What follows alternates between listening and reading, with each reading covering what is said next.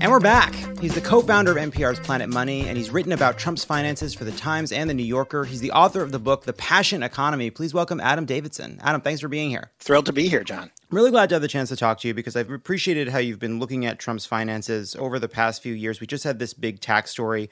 What was the biggest surprise? What did you find most remarkable in what The Times published earlier this week? I'd say for the kind of Trump obsessive finance reporters, I wouldn't say it was fundamentally different from what we expected, but the level of detail and the confirmation was just stunning. I mean, this is obviously virtuosic reporting, but There's a very crystal clear story about this guy. He was born to such lucky circumstances. He received a level of wealth that is really astounding, hundreds of millions of dollars from his father. There's a few business deals over the years, really very few, maybe Trump Tower, maybe one or two others that he actually, it seemed to be his idea, that have been profitable.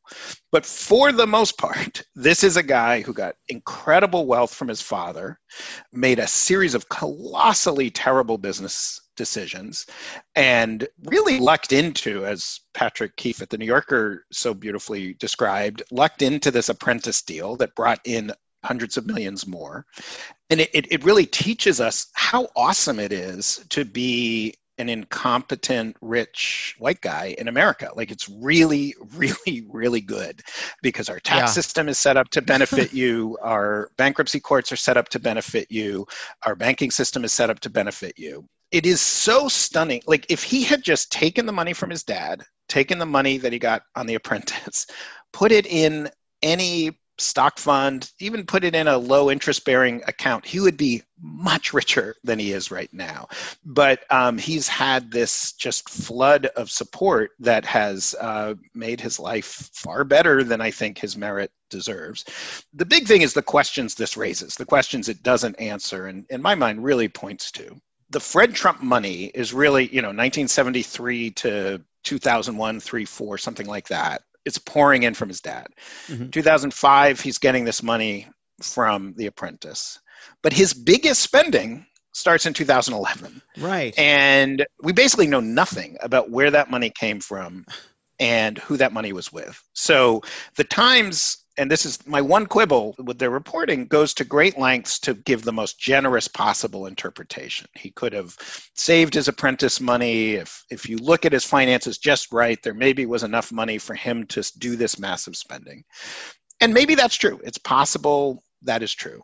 But it is striking that 2011 is also when he started real business relationships with oligarchs in the former Soviet Union and other parts of the world who were also simultaneously laundering money through golf courses and other things. So to me, at a minimum, we need to understand where this money flowed from. And I don't know that we need to give the most generous interpretation and then say there's nothing more to look at there. That was sort of my experience in reading it too, which is that there's no way to make sense of what we're looking at without assuming there's something very big happening just out of frame, that there's some other information. So to catch us up, previously on Trump's finances, so he has this money from his father. He makes a series of very risky and bad decisions. Then at his lowest moment, he's basically rescued by creditors because he owes so much money to so many people. The old adage, if you owe the bank $100, you have a problem. If you owe $100 million, the bank has a problem. So he escapes because basically he is given generous terms because they want to get some kind of recompense for the amount of money he's borrowed. Then years later, The Apprentice saves him. All of a sudden, in the years before he runs for president, he's borrowing obscene amounts of money while registering huge losses. Do you have any idea where that money is going? Like, where is the money going? Huge amounts are coming in. He's registering huge losses. Is there any explanation other than some kind of fraud or some kind of money laundering to explain why all of a sudden, beyond 2010, right, he takes this massive $70 million deduction, writing off a bunch of old losses, and he starts borrowing money at an incredible clip, just taking on huge, huge amounts of debt? Where did that money go? Where has it gone? And there's two questions. Where did it come from and where did it go? Where did it go? And right. Yes, You've asked the question, where did it come from? You have questions about foreign interests, oligarchs, what have you. Where did it go? Where's this money? So a lot of it went into golf courses. I mean, the Trump Organization is essentially a Scottish golf development company. That is what it is now. And That makes zero sense. I went to Scotland. I went to the courses. I talked to so many Scottish experts. Golf happens to be growing like crazy in Asia, even in Africa, Latin America. You can imagine newly middle class, newly rich. They're like, what do you do if you're rich? Oh, I guess you play golf. So you can imagine there's golf courses, Russia, former Soviet Union. There's places in the world where golf is really growing. Scotland happens to be the one place on earth that is the most oversaturated with golf courses. It's increasingly an older person's game. Right when I saw there's an annual The Death of the Golf Industry conference in Scotland. Yeah, sure. So he's pouring hundreds of millions of dollars into golf, 2 courses in Scotland, a course in Ireland, the Doral, all of which are losing millions of dollars a year. Now, there is one reading, which is the Times, it doesn't say it's for sure, but they say it could be, this is all his money, and he just loves golf. He's just crazy. He loves golf. And yes, these make no money, but he doesn't care. He's going to invest in these golf courses. And that may be true. It is possible that that is true. It is noteworthy, in my mind, that golf is known to be a major tool of not just in general money laundering, but precisely the people he is partnering with, the Agalarovs, the Mamadovs, Hari Tenisebjo in Indonesia. And if you want, we can get into why golf courses are such a particularly great money laundering tool.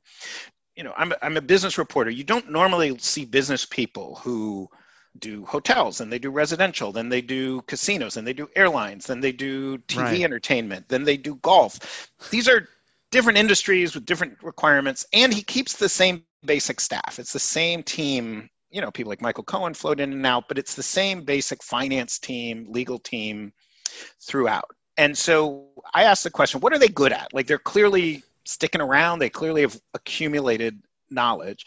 And what becomes very clear is what they seem to be good at, putting good in quotes, is having an enormous risk tolerance for doing wildly ostentatious things like buying a casino in New Jersey, having the biggest fine ever for failing to have proper anti-money laundering controls, all the things we know about his business practices. So the thing we don't know is what's happening from 2011 on, why these projects, et cetera. To me, the story he tells, maybe it's true. It seems just so unlikely given the evidence we have. To be honest, I don't know what value this has in the election at this point, but there is something I think ultimately important about really unpacking the fact that the current president of the United States has a massive international business that may exist simply for the purposes of laundering money and defrauding investors and taxpayers around the world, basically. And we don't know. We don't know enough about it. So he's laundering money through these businesses, let's say, potentially, which means he's basically saying that these businesses cost obscene amounts of money to run. They're huge losers. Money, oh my God, to run this golf course in Scotland, you have no idea. My expenses, like the golf balls, the raking the traps, it's extraordinary how much money this is taking. That doesn't necessarily explain why all of a sudden he would start taking on huge amounts of debt in the years before he runs for president. Why all of a sudden he's taking out loans against property he's already paid off in full. Have you seen anything that helps you understand why all of a sudden in this decade, in the last 10 years, he goes on this borrowing binge and kind of leverages against so much of what he had previously owned outright? So I do feel like the journalistic requirement to give like the best case scenario, which to me is not the most likely case. But so the best case scenario is truly he got obsessed with golf courses. He wanted great golf courses. He loves playing golf. He loves owning golf courses. That is what his people keep saying. That's what he says. And these weren't making money, but he just decided to keep pouring money into them. And that, I suppose, is possible. Again, it is out of keeping with everything he's ever done. You know, it requires a kind of patience for the math to work. He'd have had to have saved a lot of the money in 2004, 5, and 6 from The Apprentice, held on to it, then spent it, then borrowed more. He'd have had to have made investment decisions in 2005 that would only really pay off in 2020. To me, it just doesn't feel like the guy we're getting. Yeah, it doesn't sound like Donald Trump I know. It doesn't sound like the Donald Trump I know. There is another explanation, which is these are generating revenue, but they're just generating a different kind of revenue, that they are platforms for handling payments for other people. And he doesn't really own them. The debt and the income or the losses are fictions on a spreadsheet. to mask the real business that is going on. Some things that are really worth mentioning. We know for a fact, because the Trump organization has admitted it, that they were part of money laundering operations. Now, their claim is they had no idea, even though these had hallmark, so the Azerbaijan, the Trump Tower Baku is the one I know the best because I reported it, but it was essentially as clear a money laundering. It was the Mammadov family, who I'm guessing you might not know everything about the Azerbaijani oligarch class, but they are most corrupt. Not as much as I should. Yes, exactly. They are the most corrupt. I mean, there's some great in the wiki cables, the WikiLeaks Cablegate. We read American officials, thinking it's secret, talking about them, and they say they are wildly corrupt for Azerbaijan, which is saying a lot because Azerbaijan is one of the most wildly corrupt countries in the world. And they are partners with the Iranian Revolutionary Guard at the same time that they're doing business with Trump. And it seems very likely that they're laundering money for the Islamic Revolutionary Guard of Iran. So that is one deal. The Georgia deal with looking up the Toronto deal, the Vancouver deal, the Baja deal, the Panama deal, the Dominican Republic deal, the Uruguay deal, Indonesia deal, Filipina deals. These all have wild hallmarks of money laundering with people who are known to be laundering money at the same time with the same kind of business practices. They haven't been proven because we allow white collar crime to go on uninvestigated for the most part in this country and around the world. So we know he's making money from money laundering. The question is he also saying, yes, okay, but I don't want that to touch my golf business because I just love golf so much. I don't want that to have anything to do with the biggest business I'm doing where I need the most ready cash as quickly as possible because I'm just have this internal desperation for golf. So to me, the overall story it's hard to add up as a legitimate story. I want to get to the implications which you just raised about white collar crime, about his presidency. But I want to ask one more question about this because this is another area I think you've touched on a fair amount, which is, all right, so we have the running concerns, the going concerns that may be tools for moving money and other forms of fraud. There are also all of these sort of kind of slapdash failed projects.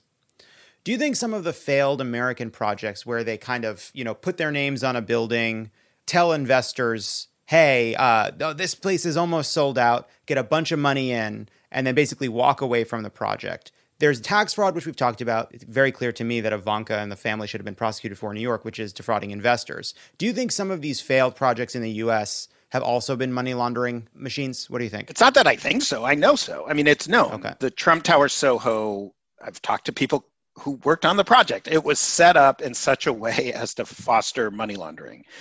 Almost every luxury project in Manhattan, Miami, LA, London is built in some part on money laundering. So that and the Times did some great reporting on this a while ago. And just so people understand what that means, right? Like it basically, you buy a piece of property in the name of a fake corporation, which is using illicit money. Then when they sell the property, it's listed as a real estate profit. And all of a sudden the money is now suddenly above board. Is that that's a simplified version, but that's basically the gist. That's a simplified version. You are a corrupt businessman in Moscow or Azerbaijan or wherever.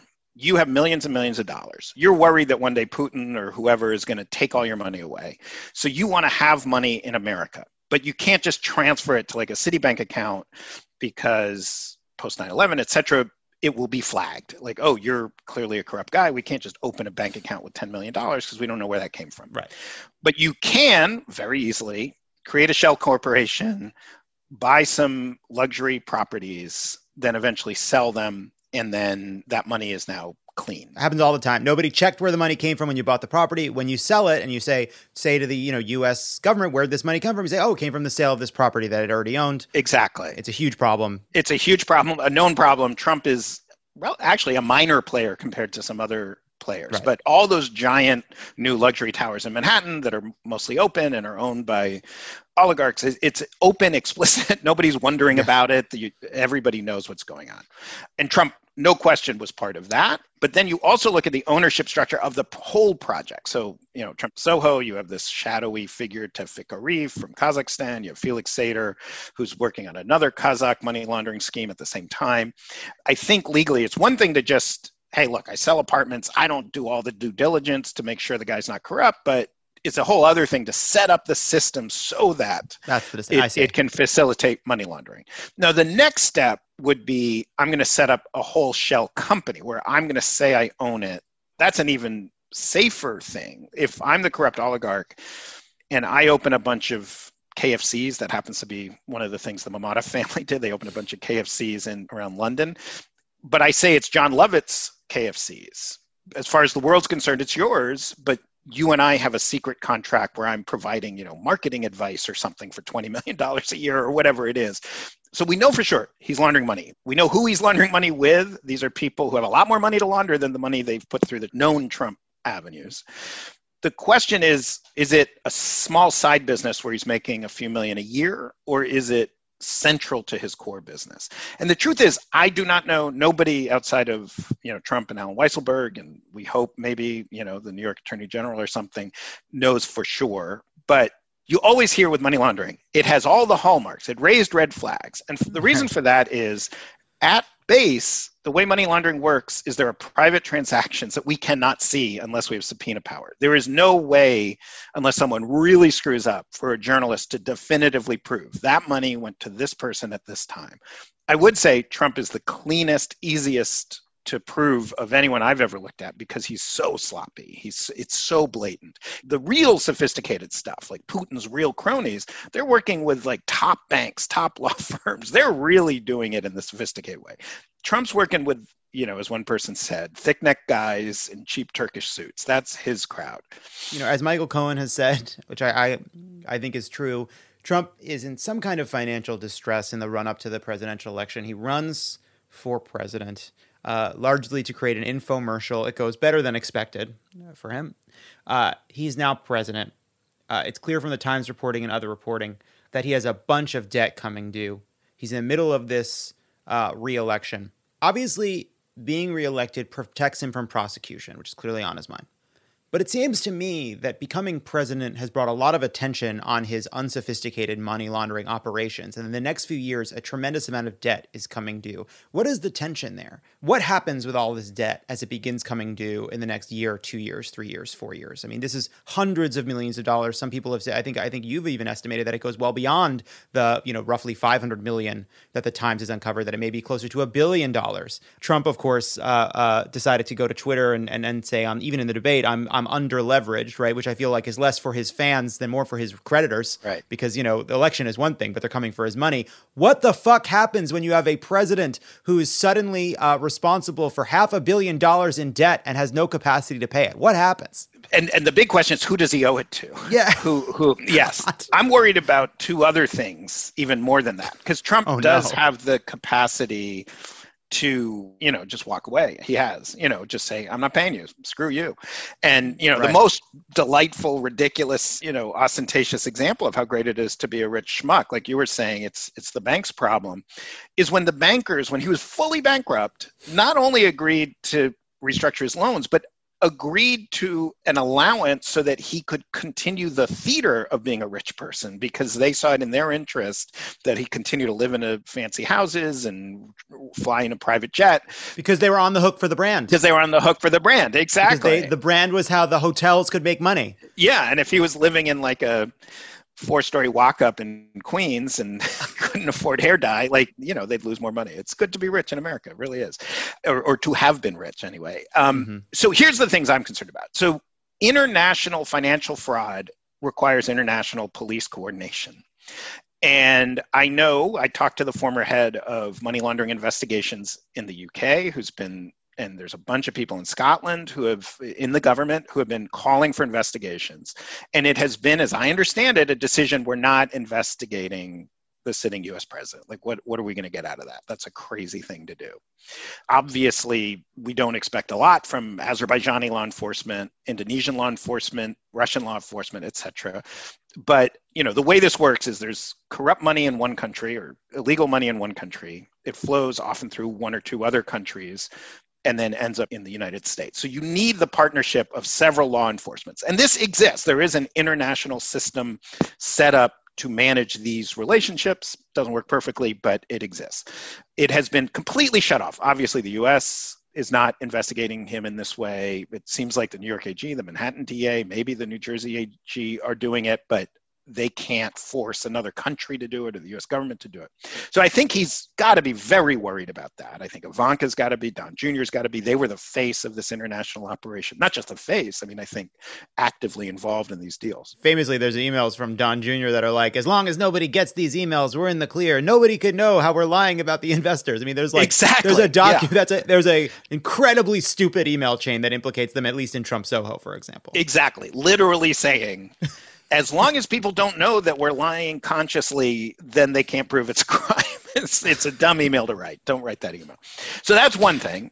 The other thing, though, here's what I'm more worried about than the debts is what's the story he's telling himself or others are telling him about the future of his life. So we know, the New Yorker did some great reporting on this, that there are operations, intelligence operations in Israel, in India, in China, in Saudi Arabia, in the Emirates, and presumably lots of other countries to figure out how to present lucrative business opportunities to people around Trump and presumably Trump himself in exchange for serving the interests of those states. You know, we have strong reason to think Jared Kushner was maybe an unwitting, but certainly a recipient of this. Michael Flynn almost certainly was. Lots of other Trump cronies, the people who are calling Trump every day and who he's talking to and making decisions with, are doing it. Now, I think if I were doing that with Trump, I wouldn't be so naked as to say, hey, I'll give you $1 billion if you do this, but I'd flatter him and I'd tell him, hey, boy, you know, you could really clean up with this business or that business, but we'd really need this to happen. That's the thing I'm actually the most worried about. Like, we know what the downside is, criminal prosecution, bankruptcy, but what's the upside? And what does he think he gets to offer in the next 4 years that really maybe does make him feel like he's truly a billionaire? Yeah, the opportunity to make money in transactions around the world with special access and terms because you're the president of the United States. I mean, that's extraordinary. You think about Baby Doc in Haiti or Mobutu Sese Seko in Zaire. We worked out these deals. We're like, hey, you get to live in the south of France. We'll give you like a great mansion. You just get to be a rich guy for the rest of your life. You just have to leave your country and not have any power. And there are times where I'm like, can we just do that? Like, just give him, his buddies, the Aguilarovs, have this massive luxury golf estate outside of Moscow. Just say, you know what, you get to go there. You can tweet all day long. You know, anytime you want to give a speech, we'll film it, but you just have to like go there. Maybe we use the old US approach to, you know what? No deal. No deal. No fucking deal. Adam, thank you so much. I want to ask you one last question, because hearing all of this, right, there's just the implications for national security are obvious. The implications for having a president with these sort of urgent financial needs, the implications are, I think, so terrible. The news is focused on $750. He's paying $750 in taxes because it's easy to understand. It's unfair. It's wrong. It seems to me that what we're watching is what happens when a country doesn't take white-collar crime seriously for decades, that all of these people were able to evade accountability to the point where, whether it's Manafort or Trump or Michael Cohen or many of the other collaborators with Trump over the years, that all of these people should have been punished and taken off the field a long time ago, but they haven't.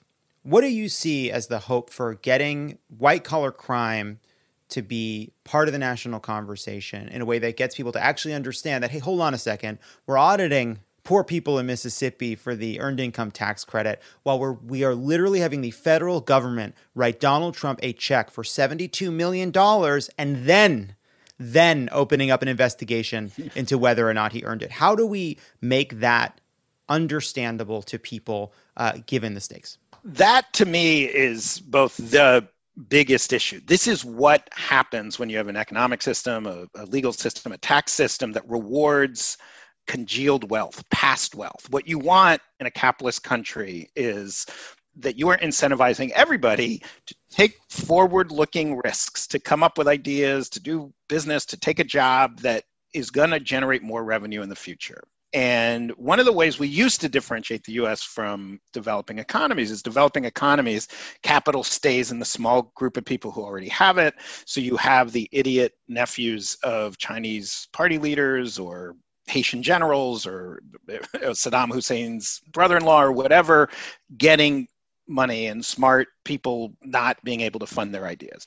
Big, thoughtful economists, like not just Bernie Sanders, are deeply concerned that in the various laws that started under Jimmy Carter, obviously took off under Reagan, but have continued, have really shifted dramatically the way that wealth is rewarded simply for being wealthy, not for generating new ideas, et cetera.